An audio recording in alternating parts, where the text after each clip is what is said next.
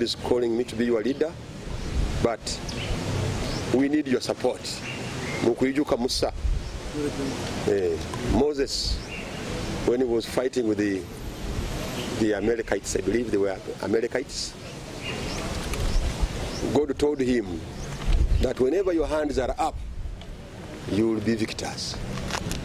So Moses had to raise his hands in the air, and whenever his hands were in the air, raising them up to God, the Israelites were victors, would win.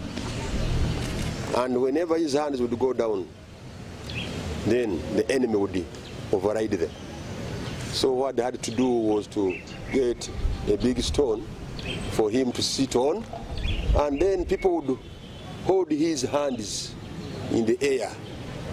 And with that, Israel was successful. One thing I observed about my parish priest, Jacob. One, he's a law-abiding gentleman.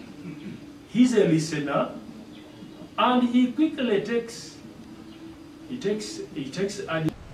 And we are ready to support him spiritually, development economically, politically, and socially. Wait.